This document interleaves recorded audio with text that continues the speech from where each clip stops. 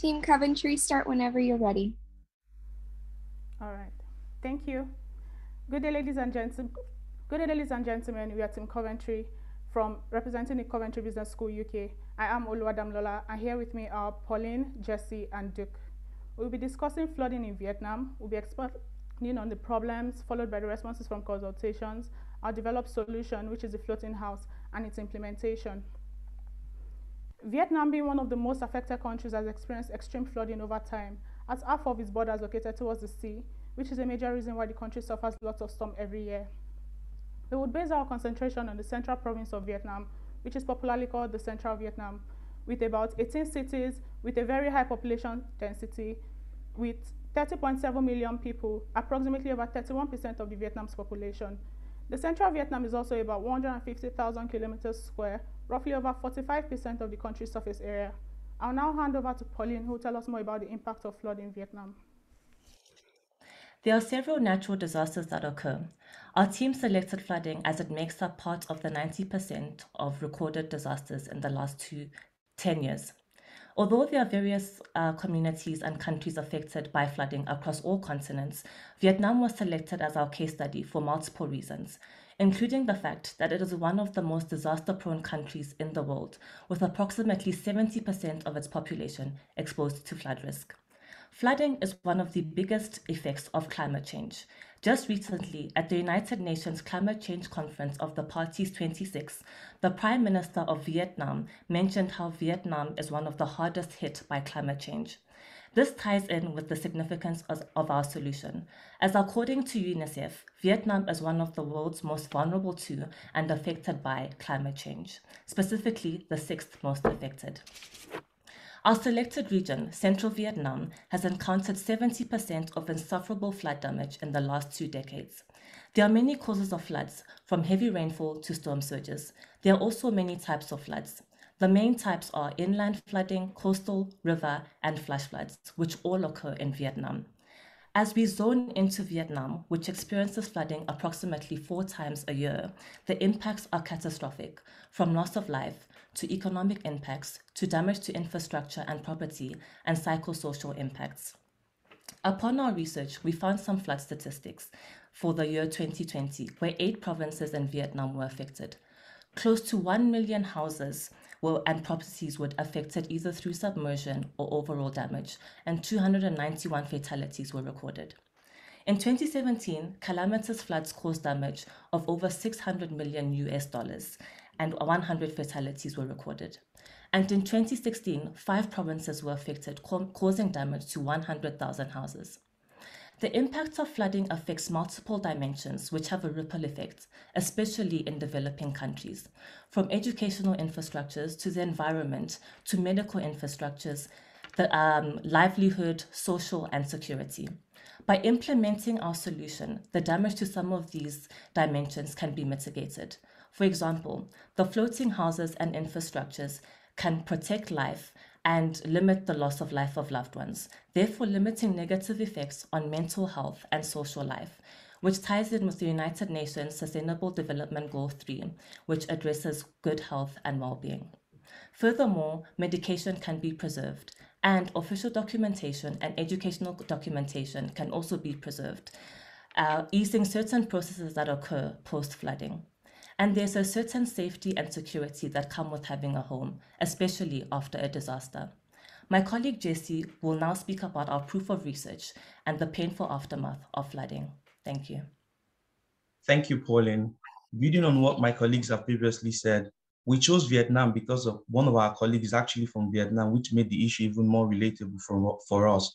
From our research, we found some interviews conducted with Vietnamese citizens who have been affected by the flooding, and their stories were more than touching. Ms. T spoke about how it took only about half an hour for the water to get to meters height, sparing her with little time to get anything. Ms. Lee, who also narrated her near-death experience following the destructive nature of the flood water, making her lose literally everything and some part of her house. The president of the People Committee of Quang Dien Province stressed the current need for food, water, and financial aid as the people try to rebuild their life from the catastrophic impact of the flood.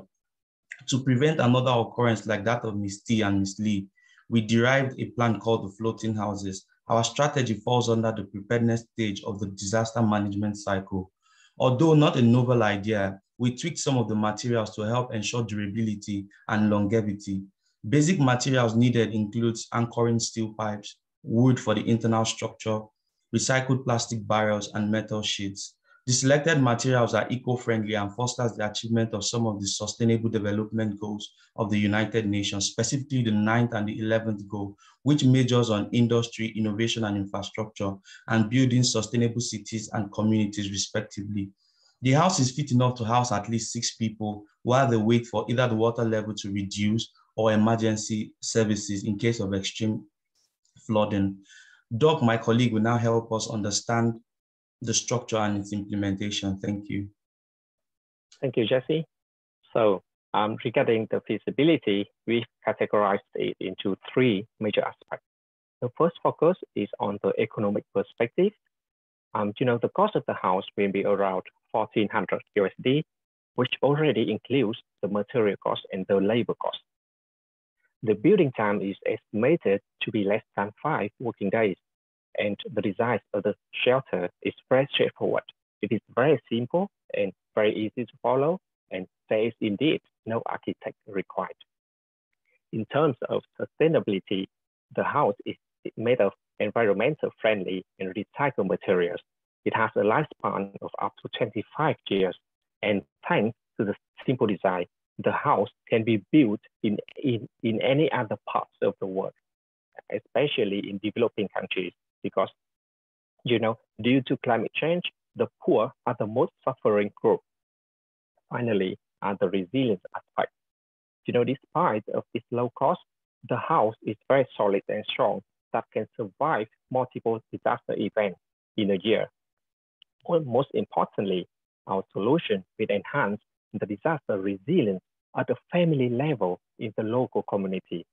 For instance, when a 10-year-old child watches the news and recognizes a storm or floods are coming, then he will know what to do by giving his family a hand and upload the daily essentials like food, water, and medicines into the floating house.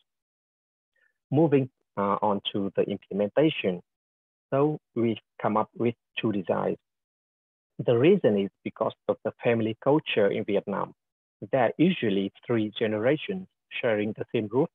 Therefore, the bigger version will suit the majority of families in Vietnam, and it has enough room for 10 people. Another critical point that I want to mention is that we have contacted the local merchants and the local retailers of building materials in Vietnam. We can guarantee that the cost of the houses can be reduced by at least 20% if we can buy in wholesale or in bulk. And to summarize the presentation, I want to say that our solution, our design is not simply a house, but it is a home, and it is made of hopes and dreams instead of bricks and beams. And thank you everyone for listening. If you have any questions, we are more than happy to clarify. Thank you. Wow, amazing presentation, Team Coventry. Great work. I will now open the floor to the judges for Q&A. And it's about 1 question per judge. So with that, I leave it to the judges. Oh no, you're delimiting us, Maddie. Okay, thanks a lot for the presentation. I mean, floating houses, as you also pointed out, is nothing new, and they even exist in Vietnam. So, and in fact, they exist quite a lot in Vietnam and support also the floating market ideas. And as you also in your actual written document, even more point out, they can be using as storage units and so forth as well. What I'm wondering about is do exactly that. So what in particular is your innovation and what is different in your approach from those that already exist? I'm not sure I quite understood.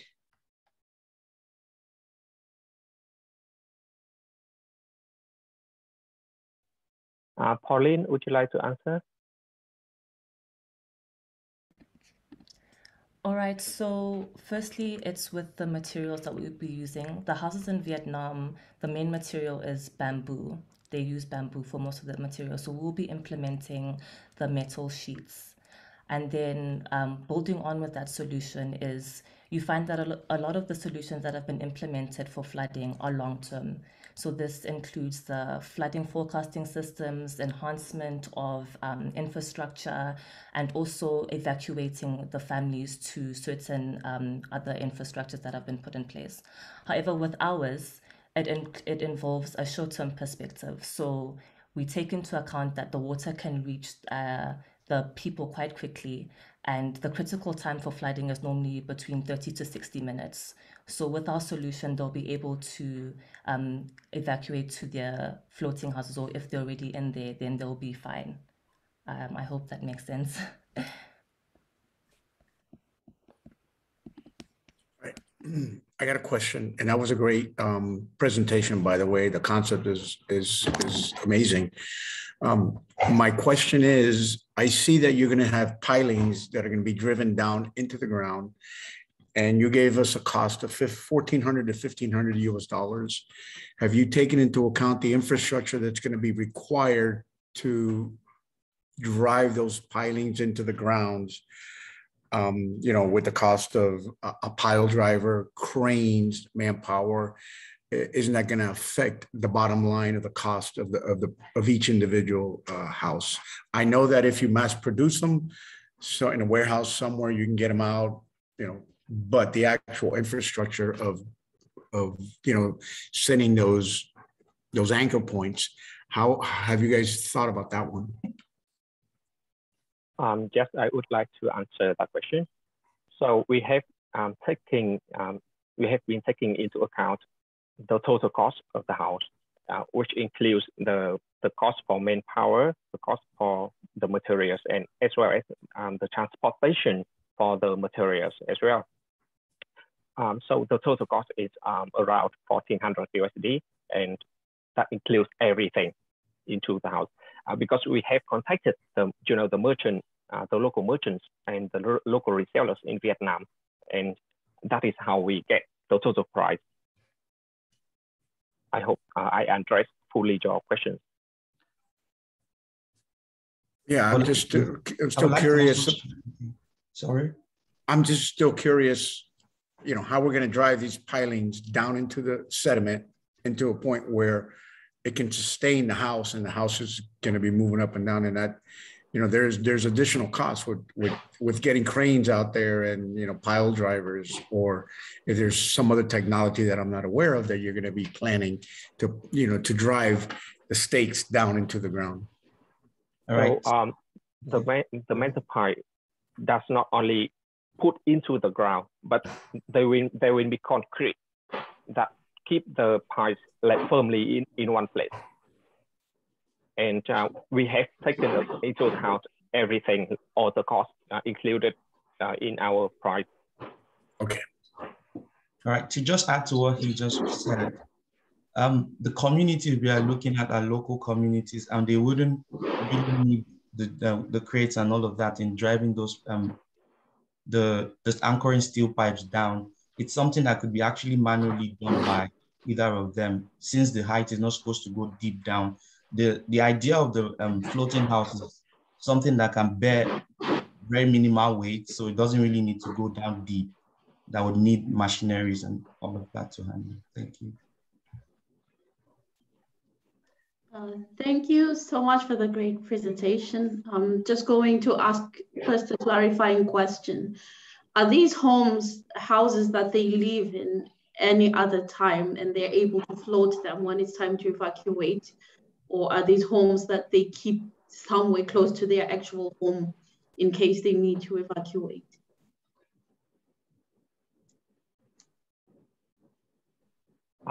Yes. So because as Pauline mentioned earlier, our solution is more focusing on the short term. So in normal days, the shelter can be used as a storage. And in addition to the floating house, the citizens will have, you know, their main house, which doesn't float when the flood approach. And it is only an additional house that, you know, for them to, when the flood comes, and they will upload everything into the house and, you know, to get over flood. I hope that makes sense. Yes, it does. Then it leads me to the next question. Let's assume even 30% of the population has their floating house. What implications does that have for the space? Like, how viable is it to have everyone within storage for the event that they need to evacuate?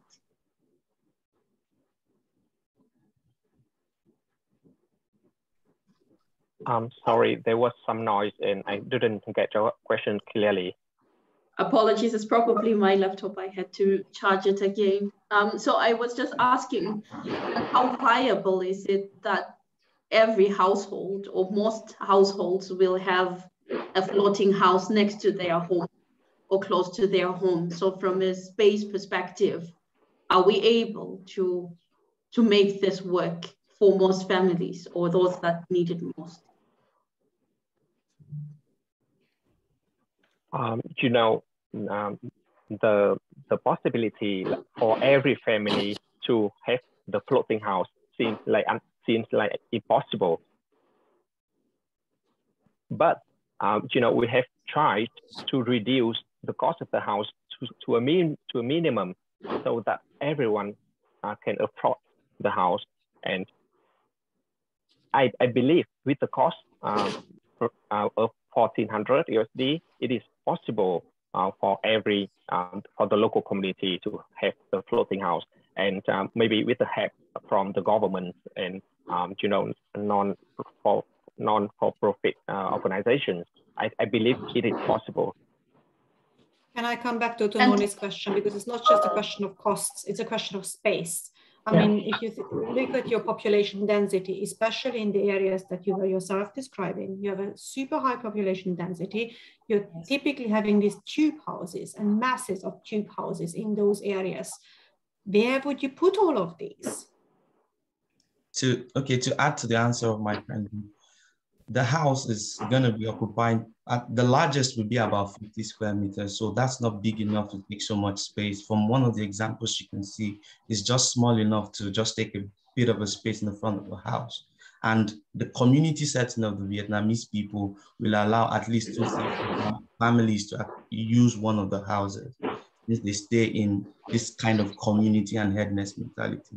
Thank you. I don't know if that makes sense.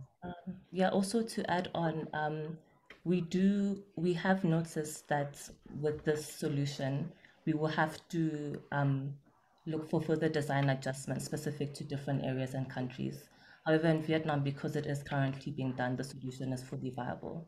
However, as we move into the different communities, the design solution will need some altering. So if I also want to add to the answer. So our solution, our design is only an idea.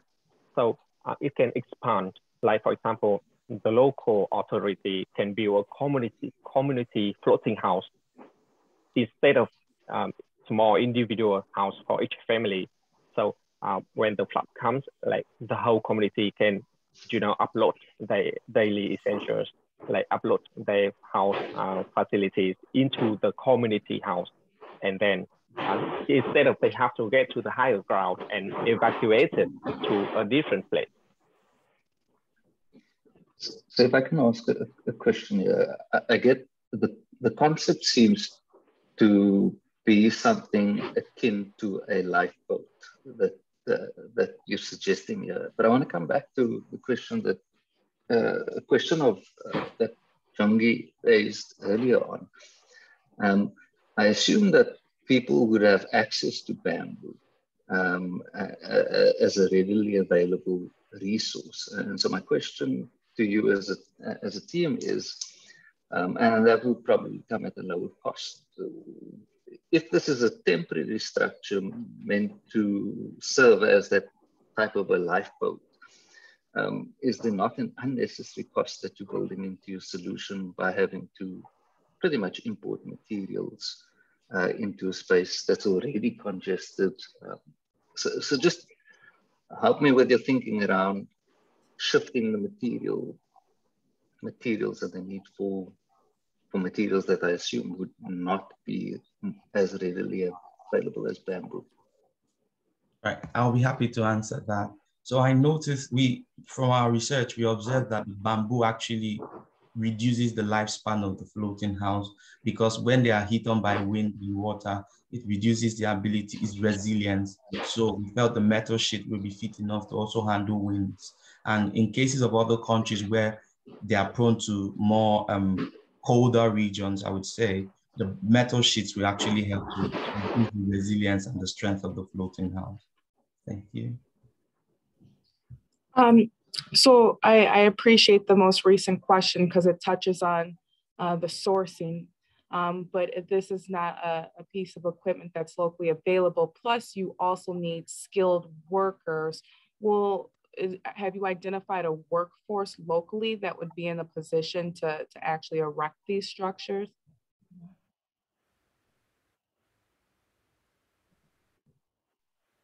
Yes, we have thought of the human resource to on the feasibility study of the design, and they are pretty like available, builders and skilled workers in almost every country in the world, and Vietnam is not an exception.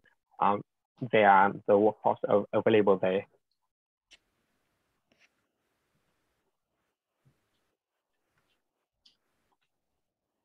And because of the simple design, the house can be quickly built and very easily without any trouble. Yeah.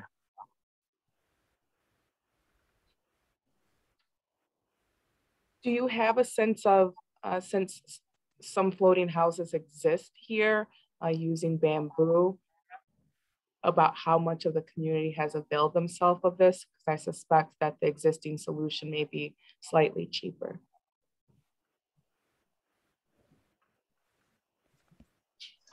If I can just jump in there too, then I'm looking for the empowerment aspect of this. Would a existing homeowner be able to construct this for themselves? So where's that?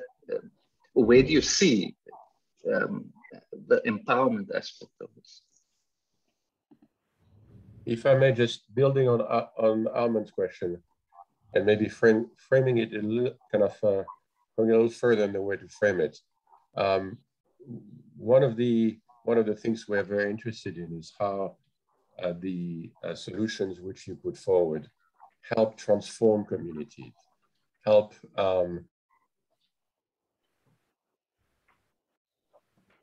establish new governance practices so that the disaster recovery solution you come up with is in fact this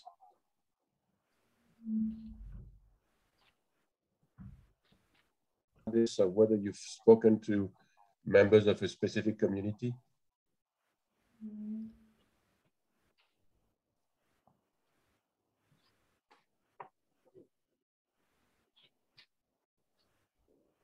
I'm sorry, we didn't quite get your last phrase. I think there was a glitch in the network. Sorry.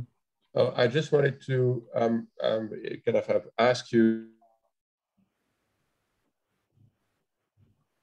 Oh, we lost you for a moment, Amade. Can you ask that again? I'd like to know whether the group had the opportunity to discuss this with us. What the community would be able to do going forward. One more time, maybe. I'm sorry.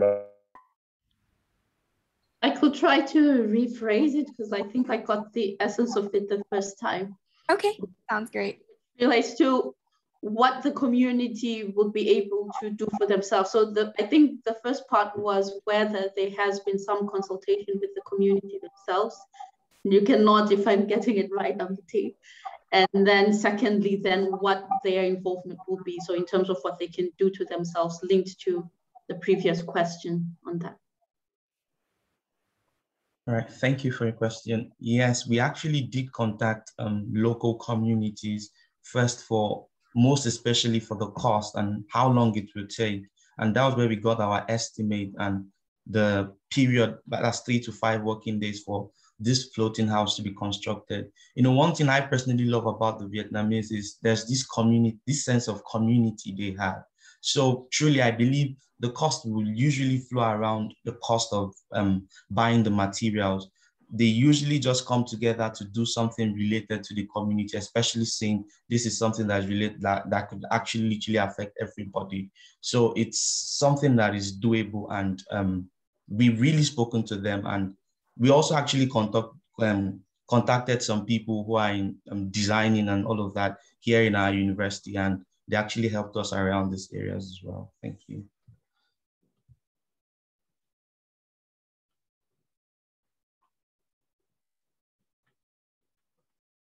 I believe we have time for one more question, or if the judges are satisfied, please let me know.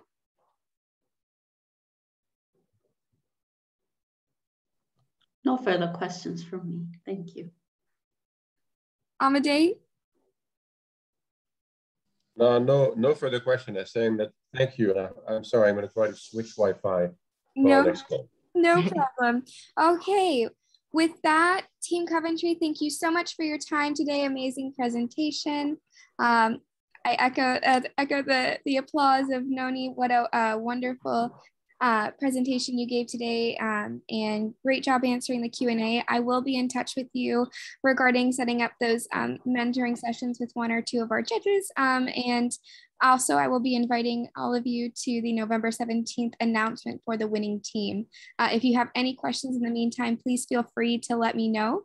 Judges, we are going to hop on to the final presentation, and I will see you all there. Have a wonderful rest of the evening, Team Coventry. Thank you. Thank you. Thank you. Thank you. Thank you so much. Bye. Have a nice day. You too. Thank you.